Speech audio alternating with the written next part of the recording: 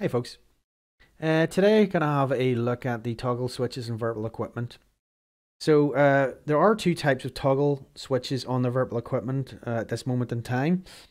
There are the three-way toggle switches, which basically have a neutral central position, which is it's spring-loaded to return there, and has a forward position which presses one button and a back position which presses a different button. And then when you take your finger off it, it goes to the middle, neutral position, and nothing's pressed. The other type is the two-way toggles. Now, by default, the default configuration, it actually operates as a two-way toggle. That's how it's configured. It's configured as a switch. Now, not many games can take advantage of this. DCS is one, but you do have to go in and edit Lua configuration files for individual aircraft to get it to work in the correct manner. And to be frank with you, I can't be bothered doing that. So let's have a look at how it operates out of the box. So select my throttle, load, which will load the configuration from the actual physical device into this software. So I'm going to be looking at T1 and T2. These are my toggle switches. So if I move the toggle forward and backward, you can see it flicks between these two physical buttons.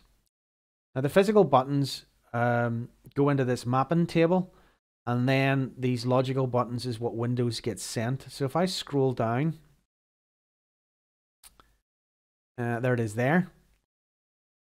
So what's going to happen is when this switch gets flicked between its forward and back position, it's going to send output to button 32. So if I show you in VPC Joy Tester,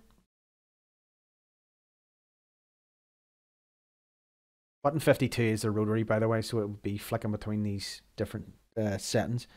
So if I flick it, that's forward. You see a pulse and another pulse when it goes back. So forward, backward generates wee pulses.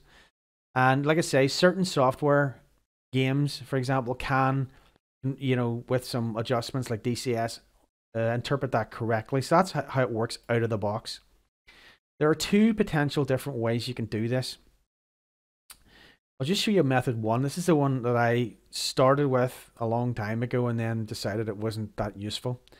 So if I go to my mapping table here, we're going to go 28. We're going to set it to normal and save. And then we're going to go down to the bottom, find the first free one, which in this case is 58. And then we're going to put 29 in there and set it as normal, and then save, and then save to the device. So that sends a config to the device. The device will reset itself, load the new config, and then operate using the new method we've just sent down.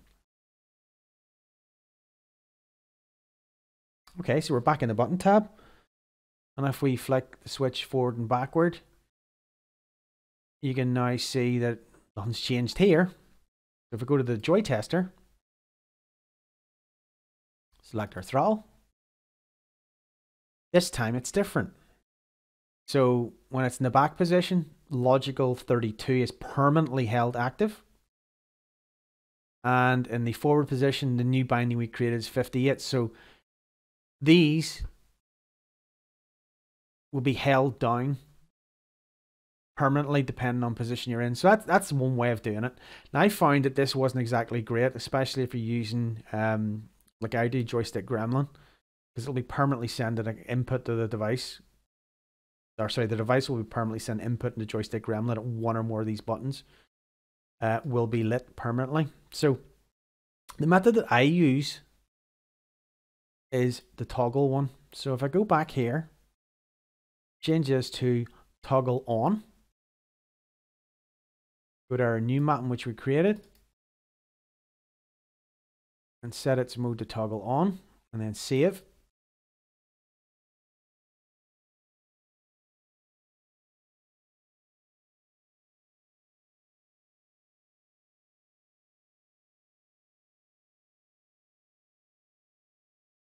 As before, nothing's changing on the physical side, just flicking them backward and forward just changes those. Now if we go to the VPC Joy Tester, now right now it's sitting in the forward position and there's no output at all from the device. If I flick it down, it pulsed briefly on 32 for a very short period of time. And if you push it forward, it sends a pulse to 58 logical, but only a pulse, so it's not permanently held down. So basically this gets picked up whenever it changes state. And this is the mode that I currently use at the moment. There are disadvantages, as with everything in life. Disadvantages is it only sends a pulse on like a state change between the two of them. So if you start off in an aircraft, say for example you've bound this to flaps or something like that, you have to make sure that it's in the right physical position.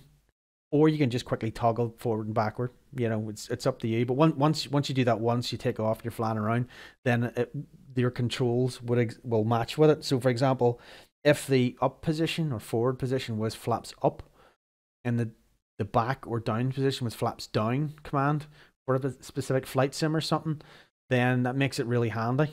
Because I find that this way you can get a wee bit more use out of the two-way toggles. Personally speaking, myself at the moment, I use it for flaps on a couple of different aircraft, and for the MI8, I use it to trigger a macro that switches all the lights on the searchlights on the underneath the aircraft, and the back position switches them all off. So this might make it a wee bit more useful for you. See how you go, and hope this helps.